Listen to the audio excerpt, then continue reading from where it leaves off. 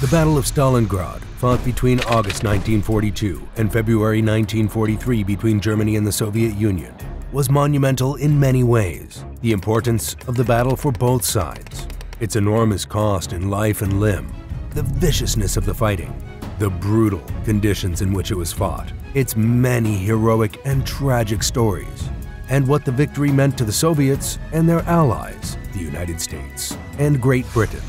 Welcome to History on Fleek. Today's topic is the epic Battle of Stalingrad and the men and women who fought in it.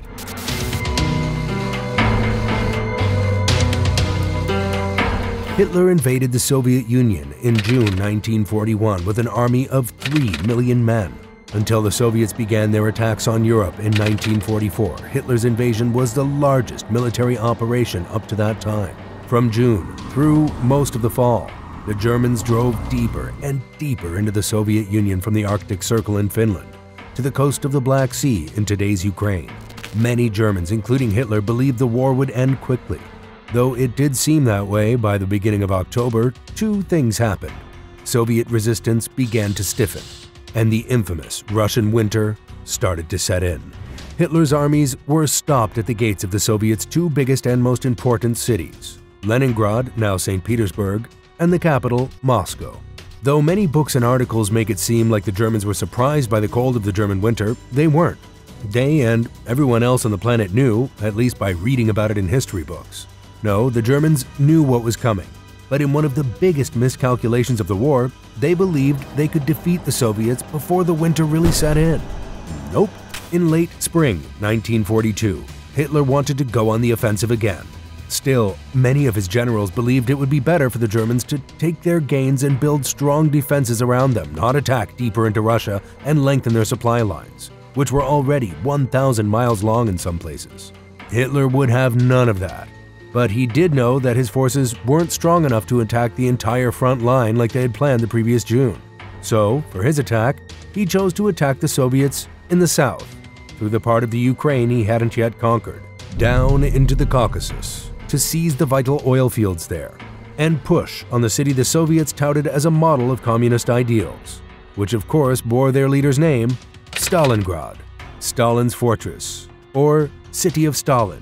Stalingrad sat on the western side of the all-important supply route on the Volga River, and cutting the river in two at Stalingrad was one of Hitler's primary goals. The main German formation moving on Stalingrad was the 6th Army, led by General Friedrich Paulus, who had a mind for logistics and movement, but had not led a formation this size into battle in his military career. Along with the Germans were armies from Romania and Hungary, German allies but bitter enemies. The Romanians and Hungarians were placed at opposite ends of the front, so they wouldn't begin fighting with each other and the Soviets. Paulus's force numbered nearly 300,000 men, 500 tanks, 600 planes, and 3,000 artillery pieces. It was a strong force, but it had some weaknesses. One of them being that despite all the Nazi propaganda about its mechanized and modern army, most of the transport at the front, and for a considerable distance behind it, was done by horse and wagon, just as Napoleon's army had when they invaded Russia in 1812 and lost. Germany lacked trucks and fuel for its trucks. What railways there were, destroyed by the Soviets as they retreated. We saw the conditions of the roads in much of Ukraine and Russia over this last year of the war in 2022-2023. They were worse in 1942, what there were of them. Those weren't the only problems. Many trucks began to freeze solid, becoming unusable. Trucks freeze faster than horses, but horses still freeze. And when winter started to set in, German supply lines began to bog down.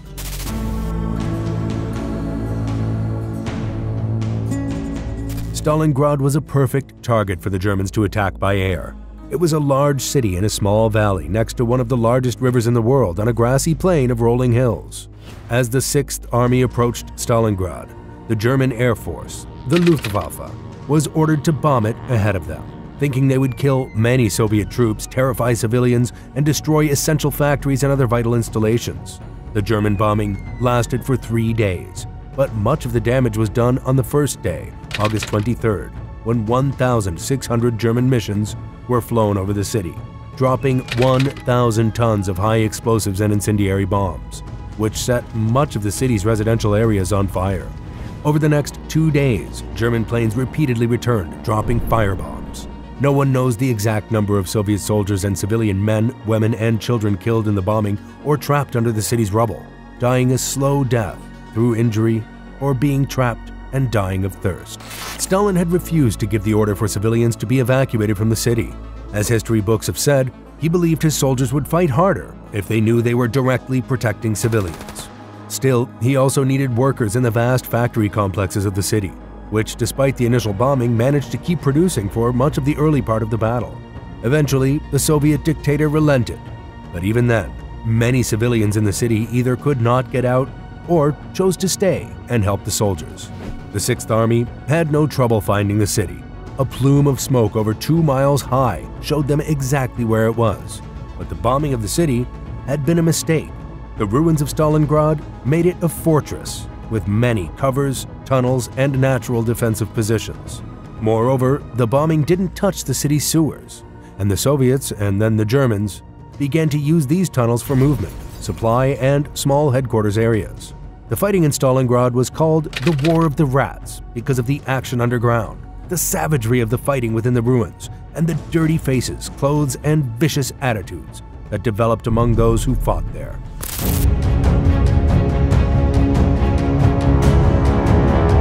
The Germans took most of the city by the last part of September. Still, they could not dislodge the Soviets from their position in a pocket along the riverbank that included large fuel tanks that the Germans wanted to avoid hitting so that they might capture their contents. The fighting along the front by the riverbank was intense, and the Soviets figured out German tactics. And as they did their calculations about how many men they would need to hold a part of the city, they began to formulate a plan. But that making that plan happen might be a long shot and might not happen for months. The Soviets had just under 190,000 troops in the city area at the start of the battle, along with 2,200 guns, 400 tanks, and 300 planes, primarily old and ineffective planes. To replace the losses of the city, which was quickly cut off from the rest of Russia except across the Volga, the Soviets brought men across the river in virtually every boat they could lay their hands on. The Volga is wide, especially at Stalingrad, and from the moment replacements got off the trains leading them to the riverbank and the ferries, they were under tremendous German artillery fire and air attack. Many thousands of Soviet soldiers never made it over the river during the battle. Many were killed on their boats, went down with them, or were wounded in the water and drowned or run over by their own vessels. In the 2003 movie about the battle, Enemy at the Gates, replacements are shown waiting in line for rifles. Every other man is given a weapon, and the other is told, when the man in front of you falls, take his rifle. There is no doubt in the officers' minds, the first man will die.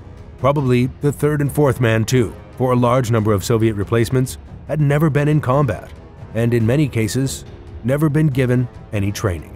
What's worse, the Soviets used blocking formations of NKVD secret police troops to prevent anyone from retreating. Their men shot those caught running away, a tactic used by Russians in Ukraine today. Still, the Soviets fought with a tenacity and truly terrified the Germans. Many Red Army men would not give up and fought to the last against incredible odds. Here are two great examples of this, among many.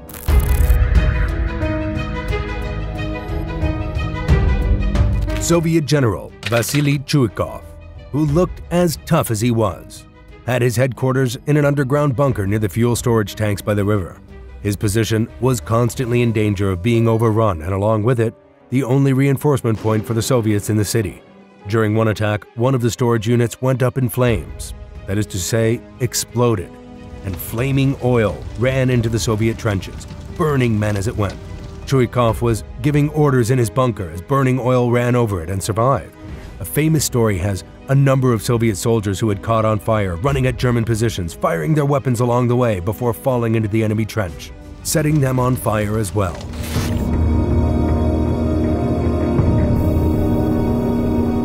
Today, one of the world's largest freestanding statues, the Motherland Calls, stands in Mamayev Kurgan, an ancient burial site and now a memorial to the battle. Mamayev Kurgan changed hands so many times, people lost count.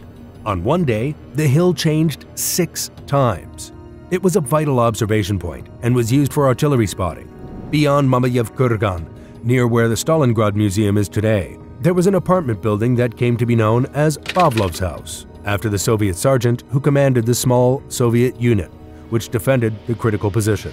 Though the Soviets would bring in reinforcements by night and sometimes from underground, they were always outnumbered by the German attackers, who sometimes controlled half the building. The fighting inside the building was room by room, with grenades, pistols, submachine guns, knives, fists, feet, teeth.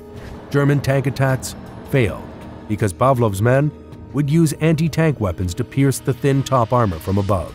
The entire area around Pavlov's position was a charnel house.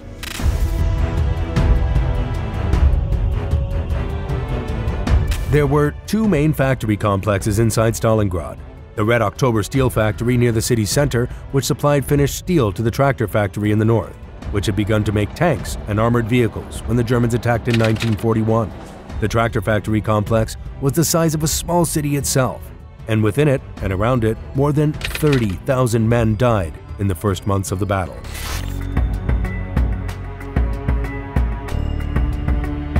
As the battle went on, both sides poured reinforcements into the city. At its highest level, Axis forces, Germany, Hungary, Romania, had about 600,000 men, 400,000 German and 100,000 each for the Romanians and Hungarians. The Germans used their allies to guard the flanks of their offensive actions in the city, and they did not take part in the fighting in the rubble of Stalingrad during the battle. There are 2 main reasons. They were not very good troops, and because they had not been trained properly, the Germans supplied them with old, out-of-date weapons and very few tanks, a decision that would haunt them in November. For their part, the Soviets kept up the strength in the pocket by the river and slowly expanded it. Then the Germans would counterattack, and on and on. But as we said, the Red Army had a plan. One of the plans for both sides was to send in their most skilled troops to take a toll on the enemy or dislodge them from well-defended positions. The Germans brought in highly skilled, motivated veteran combat engineers to take the tractor factory, where battles raged above and below ground, not only with machine guns, grenades, and knives, but German flamethrowers. Civilians caught in the crossfire were killed every day. Both the Soviets and Germans had skilled snipers in their ranks, but the Soviets made sniping an art form in Stalingrad. What's more, one of the enduring symbols of the Soviet fight in the city was a sniper, the famous Vasily Zaitsev, who is credited with 242 confirmed kills in 4 months, and likely more. He was joined by hundreds of others, including many women, who are some of the world's most skilled and famous snipers.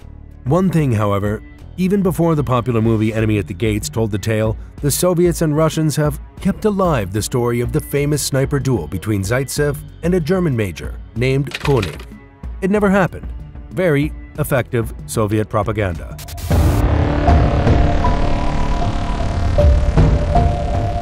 The cold affected both sides, though it is true that after a time the Soviets began supplying better and more equipment and clothing to their soldiers in the city. At the same time, the Germans weren't even able to fly, pull, or carry in enough supplies to feed their army by the time the Soviets dropped the boom on them in November.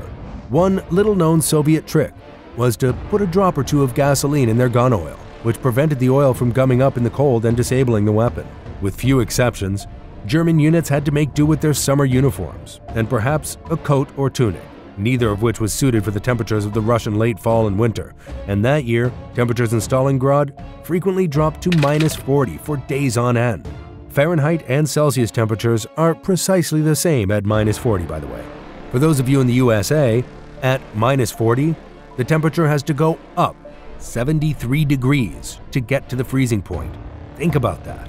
Some German soldiers wore captured Russian clothing under their own or under their helmets, but unprotected noses and ears literally fell off, as did fingers, toes, and feet. Almost everyone in the German army in Stalingrad had frostbite or gangrene from frostbite. What's more, they weren't getting enough food to keep up their strength, not only for fighting, but for healing. Inside the bunkers and makeshift hospitals, wood and coal from the ruins kept fires burning and attracted thousands upon thousands of rats trying to escape the cold. That brought disease, but also food. By the end of the battle in late January and early February, most of the rats of Stalingrad had been eaten, long before.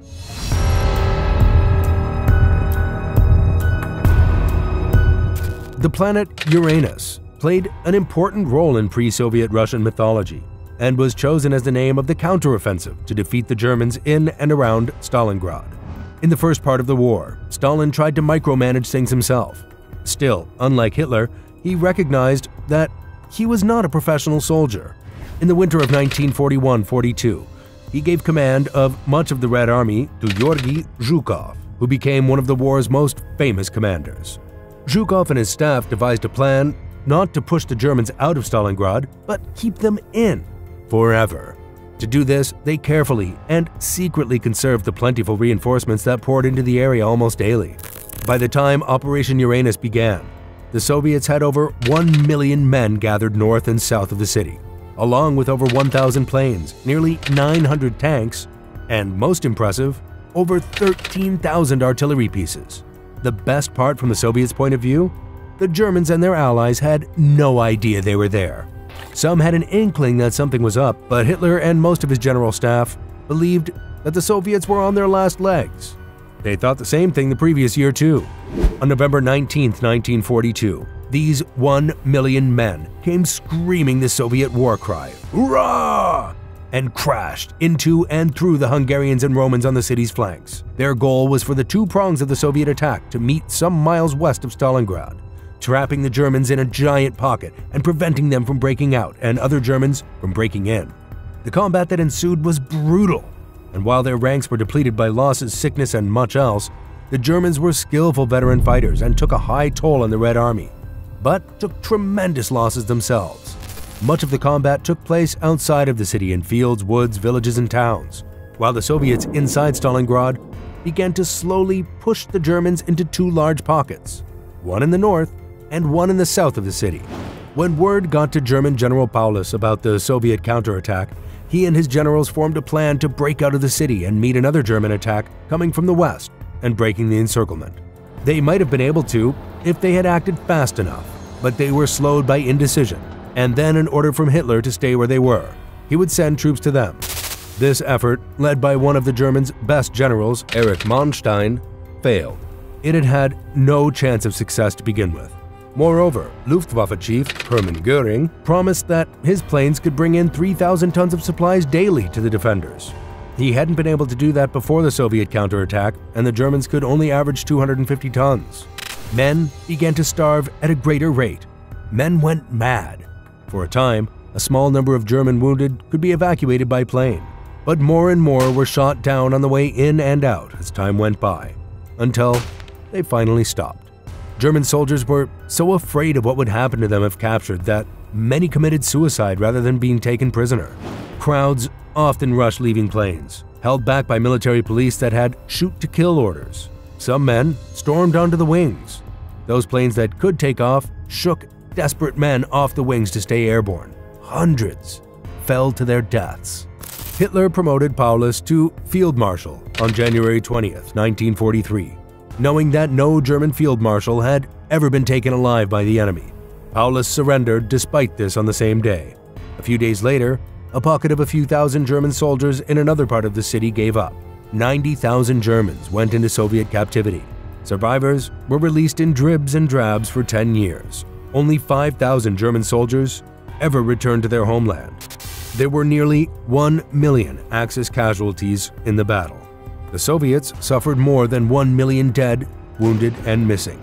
Stalingrad was the turning point in the war in the Soviet Union, and perhaps the war, though much hard fighting remained before the Germans were pushed out of the Soviet Union and victory in Berlin in 1945. This is History on Fleek, and we'll see you next time.